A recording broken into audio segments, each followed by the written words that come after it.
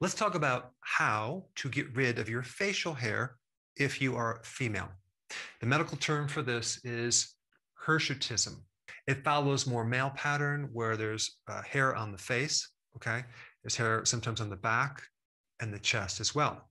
Now, the number one cause of this condition is PCOS, polycystic ovarian syndrome. Okay, there are other causes too, like you could have a tumor on your adrenal glands or a tumor on your pituitary gland. You could also have a condition called Cushing syndrome, where your adrenals are pumping out way too much cortisol. Okay, and the symptoms for PCOS are heavy cycles or no cycles, acne, weight gain in the midsection, deeper voice, infertility. They also say, when you look this up in Wikipedia, insulin resistance, all because of high androgens, okay? Now, normally women should have some androgens, but it shouldn't be excessive. There's usually lower amounts of androgens and higher amounts of estrogen. Now, the reason you're probably watching this is because you have facial hair and you're trying to solve this problem, but it's incredibly confusing. And I'm going to tell you why it's incredibly confusing and what to do about it. Now, if you research facial hair, you're going to stumble on this PCOS thing. And then you're probably going to want to look at some really credible, scientifically based evidence on this topic so you can do your research. So, of course, you'd go to Wikipedia, which I'm being extremely sarcastic because this is like random.com. Who's really censoring information? Who's allowing certain information and not allowing certain information?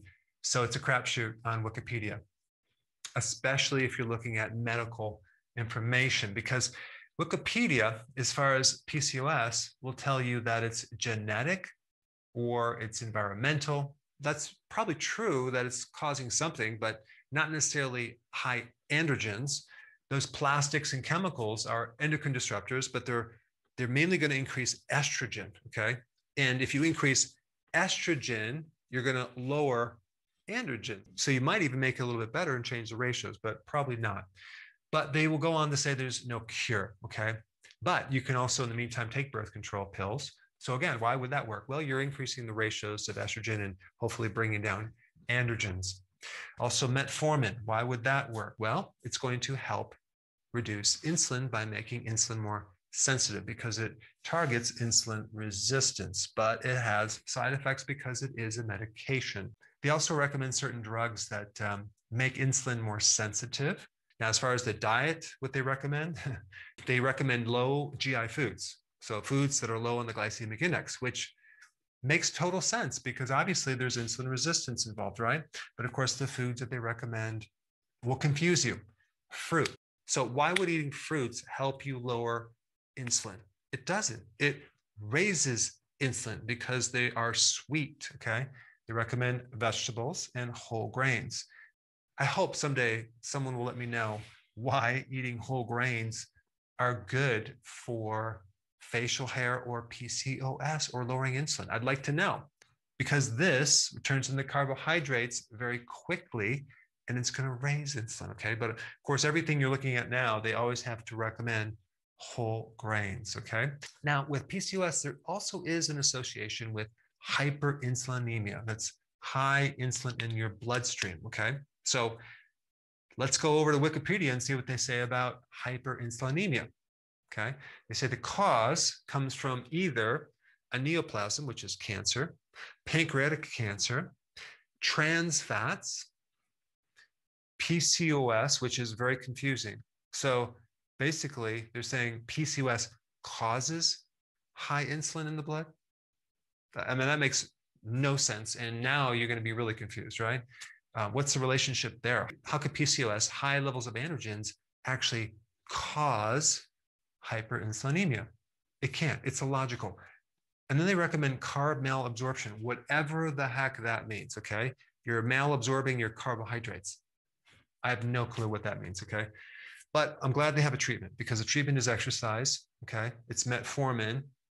And again, they add the whole grains as your diet. Whole grains, beans, and definitely soy, okay? So that's what you should be eating if you have too much insulin based on Wikipedia.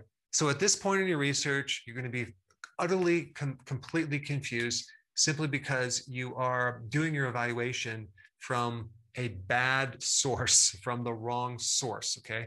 Wikipedia is not the best source of data you should be evaluating this problem on. I'm going to put some good references down below so you can see these, but here's what's missing on the Wikipedia pages.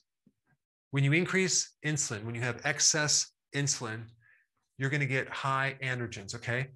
High insulin causes high levels of androgens, which then cause PCOS, which then give you facial hair, okay? That's the connection.